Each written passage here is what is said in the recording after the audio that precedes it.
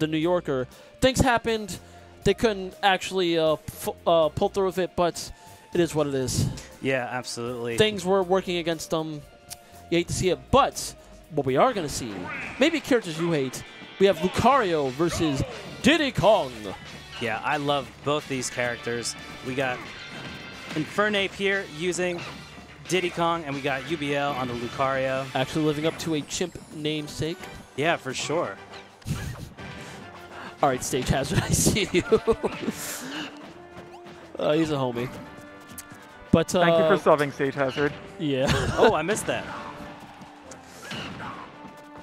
But Lucario versus Diddy Kong, not a matchup you see too often, I want to say. At least not in this game. Smash 4 Lucario was a little more common because he had things about him that were, I'm going to say it, it's been like 5-6 years, I can say it, blatantly unfair.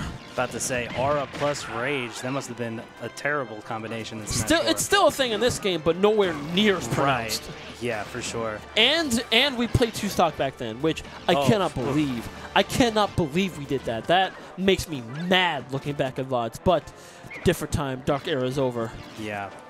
What do you think about Lucario in Ultimate? You know, where not they what stand? he used to be. Yeah. But I don't know if you're familiar with them. We have a prominent PR player now named Vivi. They got their start in this game using primarily Lucario. So we know what's up with this character. They're kind of cheeky. They're going to fish for wave bounces and hopefully probably get the Aura Sphere charge confirms into imagination, practically. Right, right. Infernape here using the banana. Okay, I like pushing the action. I like the banana pull into back air. That was cute. Yeah, yeah. I feel like Diddy in this matchup can just be super oppressive against Lucario. Get those combos started using banana or pulling banana at will, because you know you could really figure out when Lucario is about to approach. It's not a secret. And then catching those counters is going to be something that you want to look out for if UBL starts to abuse it. Yeah, definitely. Double team is one of the more interesting counters in that it doesn't scale with like the strength of the move used against it. It scales by the user's own aura. So if you hit with like the Hail Mary fully charged S smash or a jab, you're dying at the same percent. Right, right. And percents are high for UBL, so oh man, watch yourself. Yeah. Look for Diddy to start fishing for those down tilts, or just throw the raw banana and up smash to get it done. That's saying you have to respect. For sure. You have to respect banana in all games, really. Like, I don't think there's been a version of Diddy Kong that's been a bad character. They've been consistently at least high tier.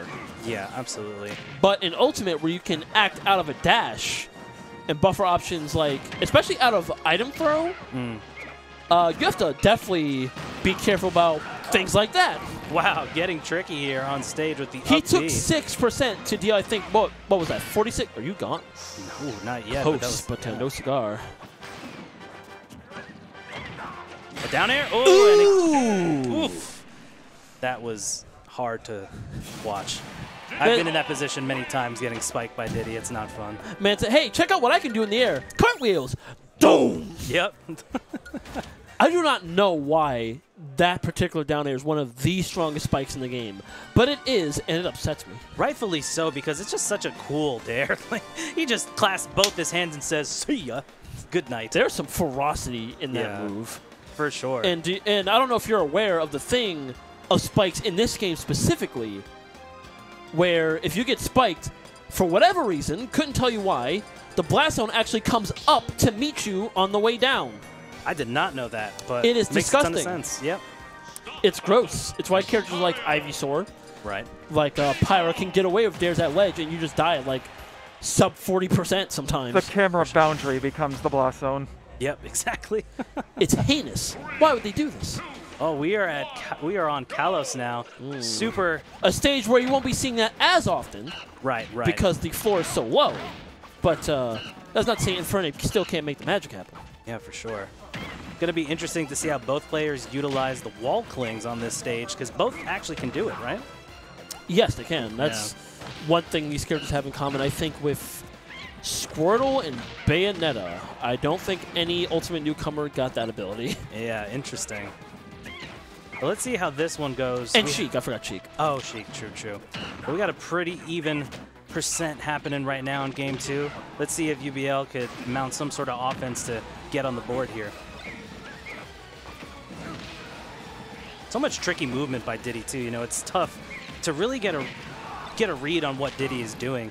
You know, you got players like Aaron, Tweak, really showing how it's done as far as tricking people up with just movement. Diddy is far from an uncommon character, I want to say. Yeah. He's definitely not like the Rob of the game or anywhere right. near close to that, but Diddy pops up often enough where most players are aware of things that he wants to do versus Lucario. Like, say this is the first... Oh, good lord. Oh, yep, you're out do of it. here. Like, some of the most seasoned players might fall for exactly that because, oh, you can command grab out of Aura Sphere charge? I didn't know that. I certainly didn't know that, but that is really cool to see. I've gotten hit by it too many times not to know it. It infuriates me, but that's neither here nor there. High ceiling, going to make sure that UBL lives a little longer, which is not great for Infernape. Oh, no. No, sir. Yeah. Oh, there it is. Oh, no, still living. We got some high ceilings here. Would Forward Smash have done it? Potentially. Forward Smash have more... Or even if... Probably would have got it if you, like, down tilted first and then ran for the up smash. Yeah. Just to prop him up a little bit higher. True. I haven't seen UBL picked up the banana there. That could have led to much worse. UBL really making the most out of this stock. Just trying to avoid Diddy at all costs. And that's not what you want to. That's not what you want to have happen as his opponent. Yeah, for sure. Oh wow, that was interesting. Good on Infernape for calling that out. Yeah, for sure. I did not know Lucario could up B straight into the wall and just hang there. Yeah, it's doesn't come up often because I mean, how often do you? All right, just slamming down airs like no tomorrow. Yeah, it's like if I can't kill with this, I'm gonna use it to reset. Infernape not giving us any time to process what we're seeing on the stage here. Oh. Okay.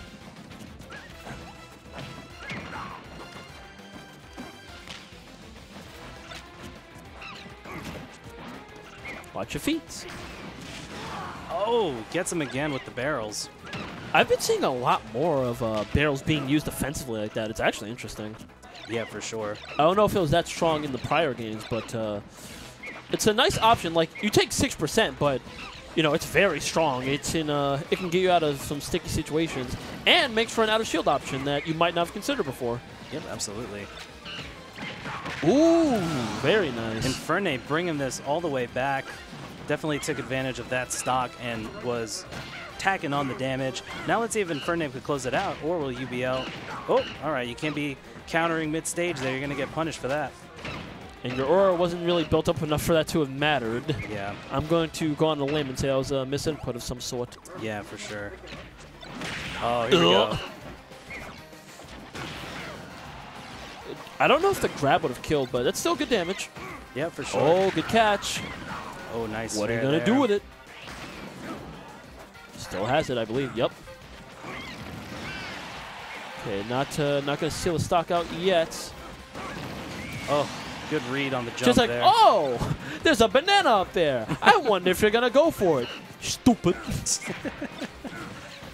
One thing I love about Lucario in this game is just when he's at obscenely high percentages, that Aura Sphere just looks like a Spirit Bomb. You know, you just can't imagine that it gets that large. I do like that UBL did not commit to an option immediately because Infernape had about 2 or 3 options covered out of shield there. Oh, yeah, absolutely. Everything stands a grab. Oh, there we go. Okay, just disintegrating banana peels, as we do. Oh, boy. Things are getting scary. I hear our staff getting very animated over the raw power. Didn't quite punish that the way he'd hoped, but it does not matter because Infernape is going to take Game 2, making sure that there's no Game 3 for him to have another potential heart attack.